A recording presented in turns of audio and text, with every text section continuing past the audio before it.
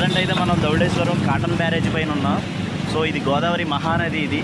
So ఇక్కడ వచ్చిన వరద అనేది ఎలా ఉందో ఒకసారి చూడండి. తీవ్రమైన ప్రభావం అనేది ఇక్కడైతే ఉందన్నమాట.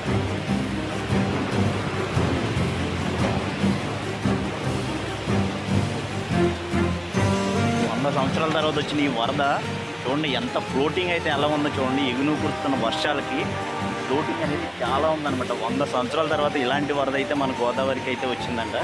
సో మనమైతే ఇప్పుడైతే వస్తాం ఇది. సో దీనివల్ల ఏంటంటే మనకి కింద ఉన్న లంక గ్రామాలు అన్నీ కూడా పాపం చాలా ఇబ్బందులు పడుతున్నారు. వాళ్ళు చాలా మునిగిపోయినాయి కూడా అన్నీ కూడా. సో ఎంత ఎక్స్పీరియన్స్ ఎలా ఉందంటే ఇంకా మనకి లంక గ్రామాల్లో పరిస్థితి ఊహించుకుంటే చాలా దారుణంగా ఉంది.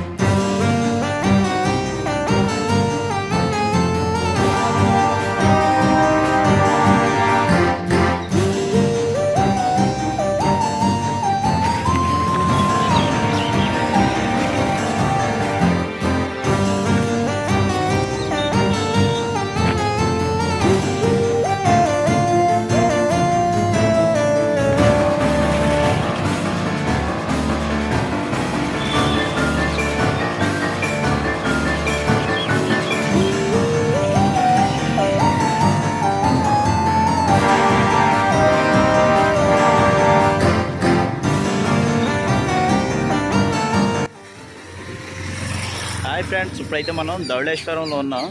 కాటన్ బ్యారేజ్ పైన ఉన్నాం మనం. సో ఈ గోదావరి వరద ఎలా ఉందో ఒకసారి చూద్దాం మనం. సో దాదాపుగా 100 సంవత్సరాల తర్వాత వచ్చింది ఈ వరద. సో ఇలాంటి వరద ఒక 100 సంవత్సరాల క్రితం అయితే వచ్చిందంట. సో మళ్ళీ ఇప్పుడు ఇలాంటి వరద అయితే మనం చూస్తాం మనం. సో దీనివల్ల ఏంటంటే ఈ వరద వల్ల లంక గ్రామాలు మొత్తం అన్నీ కూడా మునిగిపోయినాయి అనమాట. అంత బీభత్సం సృష్టించింది. సో ప్రకృతి ముందు అందరూ కూడా చిన్నవాళ్లే. సో మనం అయితే ఏం చేయలేం, కానీ తగ్గాలని కోరుకుందాం మరి. సో ఇటు పక్క చూడండి, ఫ్లోటింగ్ అయితే మొత్తం ఎరగదీసేస్తుంది. చాలా ఎక్కువ ఉంది ఫ్లోటింగ్. చూడండి ఫ్లోటింగ్ చూడండి, చాలా ఎక్కువ ఉంది అసలు.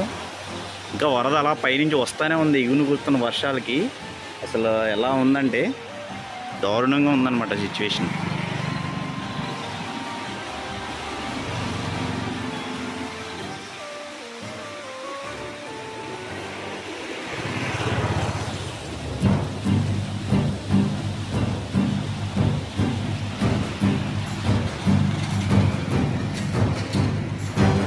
సో ఫ్రంట్ అయితే ఇంకా లొకేషన్స్ ఉన్నాయి, అవి మొత్తం కూడా నేను ఒకసారి కవర్ చేస్తాను అనమాట. సో మీరైతే మాత్రం ఈ వీడియో మాత్రం తప్పకుండా చూడండి.